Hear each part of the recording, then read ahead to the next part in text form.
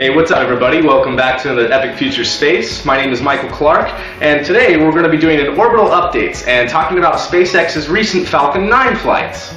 Now in my last video, I made a mistake. I got so caught up talking about the reusable program that when I was talking about their Falcon 9 flights where they did the first stage controlled descent after it separated from the second stage, I did say correctly that Flight 6 was delivering the Cassiope satellite into orbit. That was right. But what I made the mistake on was that CRS-3, the flight that delivered cargo to the International Space Station, I said that that was Flight 7, when in fact it was actually Flight 9. Just a small, important detail.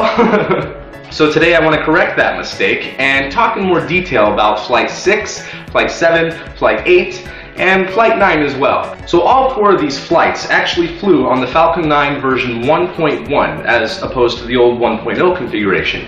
And we've already talked about it a little bit, but just for the sake of refreshing our memories, let's talk about it in a little bit more detail. The major changes that have been made is that the 9 engines that make up the Falcon 9 have been changed from their kind of straight pattern to an octagonal pattern, and then have a central engine in the middle. So still 9 engines, just a little bit different pattern so that they don't have any more overheats and have any more engines blow up or anything like that, which I think only happened once, but I'm not exactly sure. The version 1.1 rocket also has upgraded Merlin 1D engines, which generate 56% more thrust at sea levels. Because of these bigger engines, they've also extended the fuel tank a little bit to carry more fuel. So it's about 60% heavier than it used to be, but also delivers 60% more thrust than it used to. So it's a good upgrade. Falcon 9 version 1.1 flew for the first time on September 29, 2013 and delivered the Cassiope satellite for MDA Corp. Now the Cassiope satellite is a much lighter payload than what the version 1.1 can actually deliver, but since this was a technology demonstrator mission, that's why they chose to have a lighter payload, and they also offered this whole flight for a much cheaper price to MDA Corp because of all the risk involved. But the mission delivered the payload successfully, and this was also the first time that a satellite flew on a Falcon 9 rocket for a commercial customer, so that's pretty cool. One of the other firsts on this mission was that they had a jettisonable payload fairing for the first time. They also tried, albeit unsuccessfully, to reignite the second stage engine to be able to deliver a payload to geosynchronous transfer orbit, where the delta V required to change a satellite's inclination is probably the least, depending on where they want that satellite to eventually be in a stable orbit. It's very necessary for them to do that because lots of their future missions require delivering a payload to geosynchronous transfer orbit, or GTO. However, on Flight 6, they did have a successful controlled descent of the rocket's first stage. They didn't quite have enough RCS power to be able to orient the spacecraft once it re-entered the atmosphere, and I believe that it went into a tumble. But even so, it was awesome that they were able to do the successful re-entry into the atmosphere. Even without landing it on land, it's a good capability to have so that you don't have spent first stages just orbiting and slowly decaying in their orbits and causing more space junk. The RCS problem was fixed though, and we'll talk about that a little bit later. Now in order to do this controlled descent, they need extra fuel to be able to burn, and thus that's why the version 1.1 rocket has the extended fuel tank. However, because they need that extra fuel, they're actually able to deliver less weight into orbit than the version 1.0. Although that's okay, because once they get it fully reusable, it's going to bring the price way down. So even though it's slightly less than version 1.0, I think the benefits outweigh the cons. The pros outweigh the cons. That's what I'm trying to say. Something else really cool about Flight 6 is it was the first time that a Falcon 9 rocket launched from Vandenberg Air Force Base. So that's where the Falcon Heavy is going to be launching from, so I'm very happy that the operations there are ready to go. Alright then, moving on. Falcon 9 Flight 7 successfully launched on December 3rd, 2013 and delivered the SES-8 communications satellite, which provided services for the Asian Pacific, Indochina, and South Asia. It was also the first launch of a Falcon 9 version 1.1 from Cape Canaveral.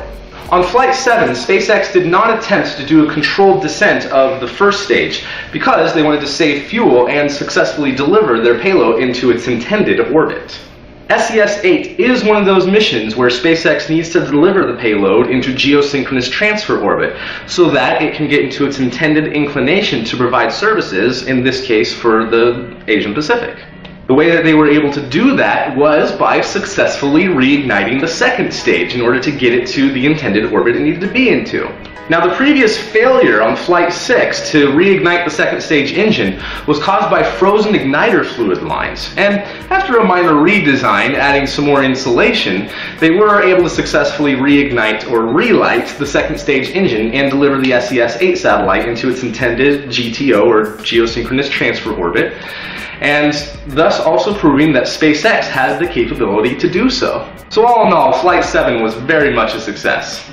Falcon 9 Flight 8 successfully launched on January 6th, 2014 from Cape Canaveral, and it delivered the Thaicom 6 satellite to geosynchronous transfer orbit. Thaicom 6 provided satellite TV to Thailand and also communications for Southeast Asia, Africa, and Madagascar. Just like on Flight 7, they did not attempt to do a controlled descent of the first stage, so that they could ensure that they would get their payload to its intended orbit. Even though this was only the third flight of the Falcon 9 version 1.1, it almost seems routine, and as far as I or most of the public could tell, there weren't really any snafus or mistakes or any problems, so that's wonderful. So, moving on again, Flight 9 was an awesome flight. It successfully launched on April 18th, 2014 and launched from Cape Canaveral. And what it delivered into orbit was a Dragon capsule carrying CRS-3, the Commercial Resupply Services, Flight 3, carrying cargo to the International Space Station. And it was a beautiful flight. This was the first Falcon 9 version 1.1 to actually fly a Dragon into space. The other 3 had the jettisonable payload fairings and satellite payloads. There was a lot of really cool stuff that was delivered to the ISS this time, including a new high-definition Earth observation camera, a laser communications demonstrator, and a veggie hydroponic system to grow lettuce on the space station. They also delivered a pair of legs for the Robonaut 2, which has been on the station for years now and has hardly been used. And even though they got these legs, the purpose of them is so that it can go out and do EVAs and with these legs be able to grab onto the handholds that the astronauts normally use, so that Robonaut 2 can help out a lot with the repairs or even go into dangerous situations that they might not want to send an astronaut into. However, Robonaut 2 won't quite be fully operational because another future flight is going to be delivering a backpack, which is a battery pack, and it needs that final step to be operated on its own, with the torso that's already up on the space station, the legs that were delivered on CRS-3, and then the future flight, which is going to have the battery pack. Otherwise, it needs to constantly be plugged in, so to speak, to get power. Once Robonaut 2 is operational, I'm sure it's going to be awesome. It's going to be awesome, I know it. Some other cool things that happened on this launch was after the Dragon capsule separated from the second stage had 5 CubeSats that it deployed into various orbits. And there were lots of different purposes for them. I'm not really going to get into that right now, but that's pretty awesome that they're doing secondary payloads again. Also, which we talked about in my last video, they did a controlled descent of the first stage, and this first stage was the first one to have retractable landing legs, like on the Falcon 9R Dev 1 test vehicle. And it was beautiful. It was beautiful. I mean, so awesome. The first soft touchdown of an orbital liquid rocket booster ever. That's so cool. SpaceX currently has a Falcon 9 rocket sitting on the pad, which will be Flight 10, to deliver the much-delayed OG-2 constellation of satellites for Orbcomm, and I really wish them the best of luck on this. This particular launch has been delayed a lot. It seems like almost all their launches at least get canceled once, and I hate it when it happens. 3, 2, 1, 0. We have a terminal count launch abort. Proceeding to the terminal count launch abort. DC abort the terminal count sequence if not already aborted. No! But all joking aside, I really do wish them the best of luck and hope that this mission successfully launches on its next target date, which I'm not exactly sure if that's July 15th or July 16th. In any case, best of luck, and I'm sure that SpaceX will be flying Flight 10 very soon.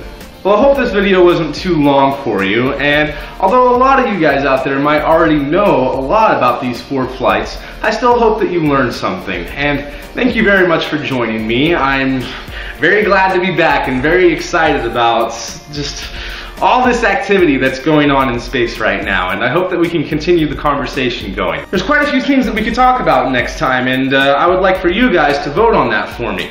I really need to talk about the Atlas V and all this craziness that's been going on with Russia and Ukraine and Crimea. Oh, and the factories that are over there.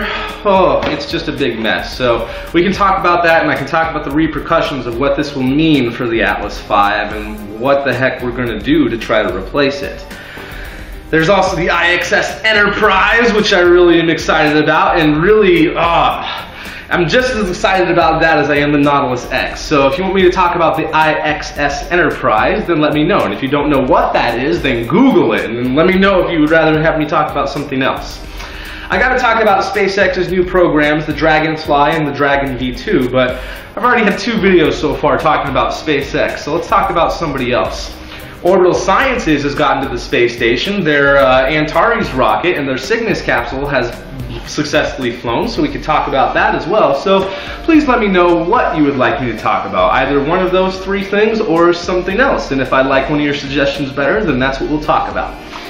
Well, anyway, until next time, ad astra, to the stars.